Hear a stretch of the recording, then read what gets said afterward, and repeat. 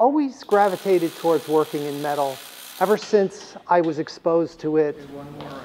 Within the past few years, getting to the point where I can tackle a large piece. Yeah, I'm trying to take that little kink out of there. We relate to human faces. It's something I've always wanted to conquer. I mean, I think it has something to do with Gutzon Borglum carving Mount Rushmore. When I was a kid, we used to see those photographs of the little guy perched on the nose of Mount Rushmore.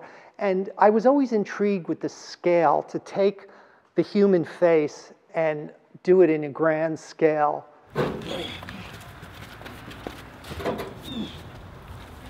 We had a dream one night that there was this giant bird in the backyard. You know, and I woke up and I thought about it and I said, wow, that was kind of frightening. Just drill one, make sure it's good. We usually take the small size of birds to be so innocuous and unthreatening. And when you do it in a large size, it changes your relationship to it. This is awesome. Almost soft. Yeah, thank you. I think it really looks good there. So devastating to get a prognosis like that you've got Parkinson's, and you know, you could end up in a wheelchair or worse. My case so far has manifested itself in a severe tremor on my right side.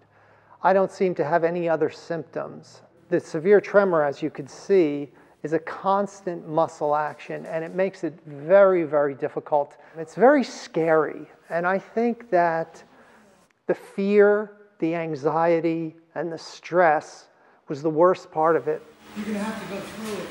My shaking has become a feature of the work, because you could tell that my signature isn't perfect, the welds aren't perfect, but it's like the slight imperfections that give it character, perhaps. If you grind it, it'll come in further? I pretty much try to take it day by day, and if the time comes when I can't weld, I'll figure out another way. You have to concentrate on what you can do and your attributes rather than your deficits, because if you concentrate on what you can't do, it breeds a negative effect.